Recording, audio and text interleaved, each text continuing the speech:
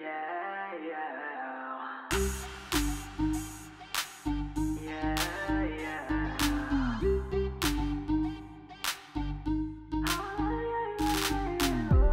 I really want it to be conversation style, so I don't care. I don't want to be like, "Hey, everyone," Okay. just like we're Do I even starting need a to look in conversation. the lens? No, not Okay, at all. cool, 'cause You it's- don't. You really don't have to. It's more like people are peering into our conversation, like if we were just hanging out. Well, except I wouldn't ask you these questions.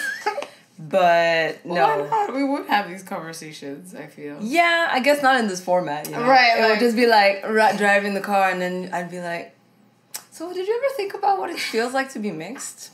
And then you'd be like, get out the way!" Wait, are we gonna do like an intro? Like, hey, this is. Or you don't want to at all? Mm, You're just gonna jump into the video we're having a conversation? yeah. Oh, okay. I think it's more natural, you know? How would you introduce yourself? First of all, what name do you want to go by publicly? Well, my name is Mary Ann, and I have my own YouTube channel, Cacao Culture, Yes. and I'm also her sister. An angel sister, yes? Yes. So you want really to promote your YouTube channel. What is it about exactly? Maybe give people an idea. Are we talking reaction videos? Are we talking makeup tutorials? No, my YouTube channel is a health and wellness channel. So Yes. it's about promoting a natural lifestyle, health Yeah. and wealth. How's that going, actually? It's going good. Right now it's a bit on pause because, a lot of things have been going on in my personal life.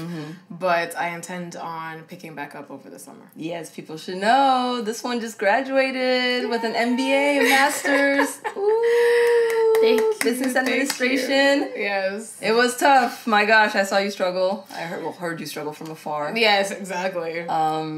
Parents are proud. Yes, That very counts. proud. Now you're the one with the masters Tears among of us. joy, literally. Oh yeah, it's Yeah. true. Mom's tears of joy. Yes, true times. You're the achieved one in the Oh family. my god, you too? What are you talking about? No, because now mom is all worried about me, and she's like, "Oh, that's mom's You should job. go back to school. You're gonna amount to nothing if you don't." Oh my god. In a nutshell, that's how I take it. Like, I'm That's- trying to start my own business, and I haven't even launched yet. And then she comes to me with all of this like half an hour long spiel about you should consider doing a master's while the time is right. Maybe you can do it on the side. Maybe you can look into this. Maybe look into that. What do you want to do? And I was like, I never signed up for this, first of all. So why are you asking me all these questions? Well, just do you, I mean, yeah, you've exactly. always done you, so there's one I have. person who's always done what they wanted with you, so. Yeah, definitely. So yeah, I mean. Well, you don't feel that way? You don't feel like you do you? No, I do, but I mean, I took, like, the MBA thing. It was never in my plan. It was the parents who suggested it, and, you know, I weighed my options. I was like, sure, why not, because, like, if the opportunity presented itself, why not take it? Yeah, so yeah, I didn't yeah. mind doing it. Yeah, I get that. But yeah, no, but obviously I'm doing my own thing, I'm going to design school, that's my thing. That's not them. Yeah, that's true. Yes. Design school where? Oh my Hello, god. explain. I don't understand my whole life story here. Yes, I'm going to design school in Paris. In Paris, So I'm really excited okay, about in France. Takes us, I guess, segue to the next topic. Yes. Which is, you are mixed like me. Yes. Half French, half Cameroonian. Mm-hmm. And I was wondering, we never talked about this, but how do you feel about being mixed? It's a complex topic. Yeah, I know. I would say there's pros and cons to it. So the pro is that I feel like as being a mixed race person, it's like you have a passport to everywhere. Yeah. You're not too much of one or too much of the other. So people feel comfortable around you, and I feel like that's good because I've never had negative experiences per se in terms of, at least with racism and all that stuff. Yeah. I don't feel like I've suffered from racism, or if I did, I didn't even notice. Yeah. Yeah, because we don't really have that stigma Yeah. attached to being mixed. It's not really, you go around looking for people, how they treat you, and being aware of, oh, I'm being treated differently because I'm mixed.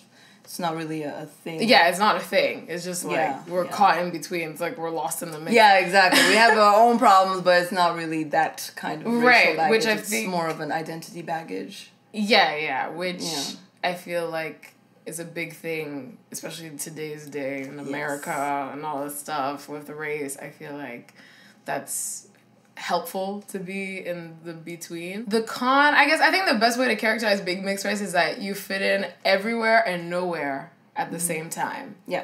Yep. So the whole everywhere, like I mentioned, you're a citizen of the world. Citizen of the world, exactly. Yeah. And then the nowhere is that you don't really fit in within any specific. You don't have a pack.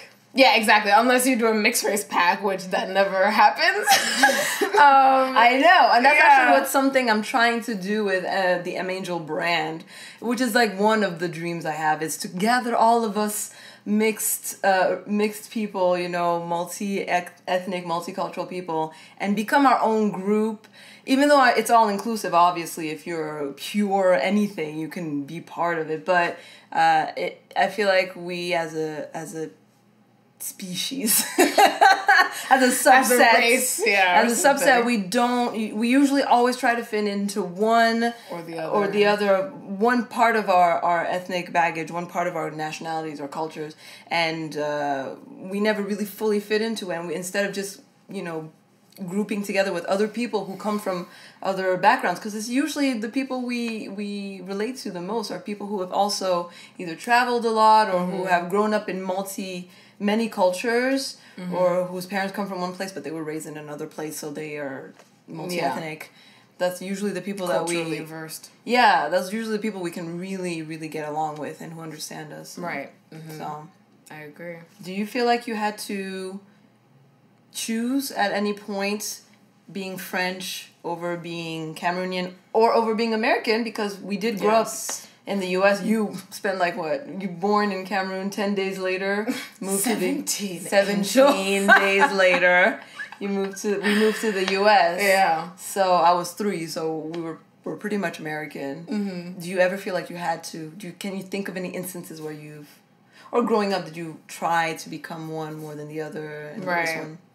I would say growing up, I definitely did all 3. Yeah, I went through phases, all types of phases with each one. So I went through a whole French, we went through that together. Yes. Very French phase. And then I went through my African phase, and I also went through American phase, trying to,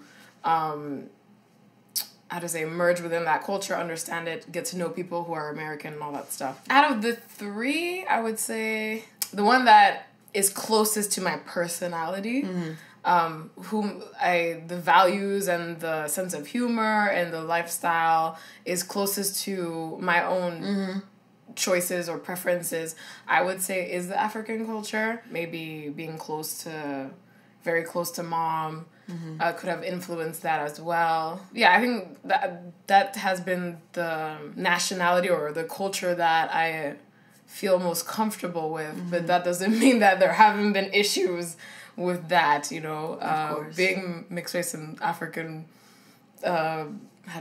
milieu. Yes, the environments or diaspora or whatever has definitely its quirks. Explain, what have you experienced? Because I'm sure a lot of people don't really know what it's like to be the mixed kid among people who are just whatever, Cameroonian, for example. Right. Well, so I think this goes back to colonialism and how fair skin, lighter skins were privileged versus that of black skins.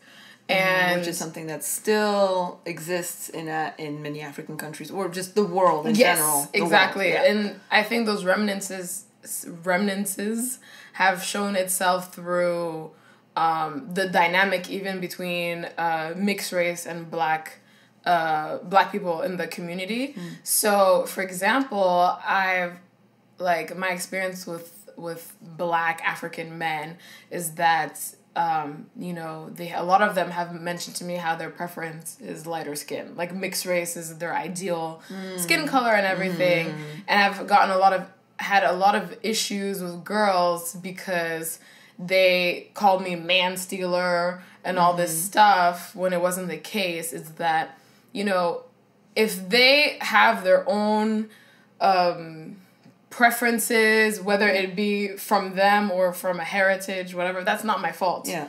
You know, it's like, it's not even about me, it's about what I represent. So it's like, why are you getting upset with me about his choice when it has nothing to do with me? I'm objectified as a mixed race person. Exactly. They're not choosing you because of you. They're choosing me because of, I'm because live, of the pretty, image and the whatever, the idea of what it is for them to be with a mixed person. Right, exactly. Because status, etc. When I've asked them, like, why do you prefer, most of them can't explain why. I mean, to a certain extent, it's hard to explain taste. That's also a thing, right? But, I don't know, when you see the whole history behind it and stuff, it's kind of like, how can that not be the cause for that preference?